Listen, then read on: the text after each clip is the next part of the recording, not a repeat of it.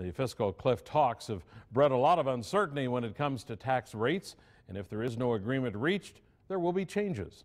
Fox 11's Alex Rinaldo talking with an accountant today about what kind of hit your paycheck would take in 2013 if we do go over the cliff.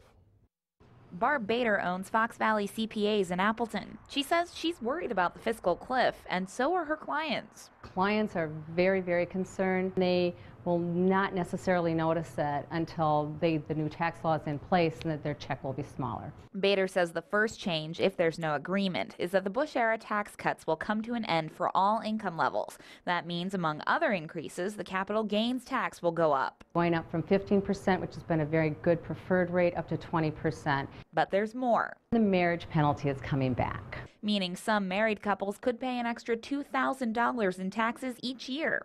The estate tax would be set to change as well. Bader says right now inheritances are taxed once they reach $5 million. If the fiscal cliff changes happen, the estate tax would be lowered to $1 million. So if you have more than $1 million when you die and leave it to your children, they're going to pay taxes at the rate of 55% if this law is not changed. And something that would affect everyone is the Federal Insurance Contributions Act, or FICA tax rate. That's the money taken out of your paycheck to fund Social Security. It was cut from 6.2% to 4.2% a few years ago. And that's 2% FICA tax reduction for all employees. This helped everyone.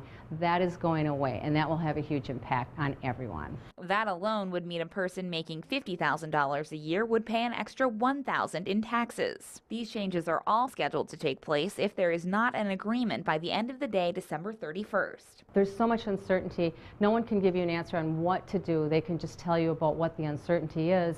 In Appleton, Alex Rinaldo, Fox 11 News.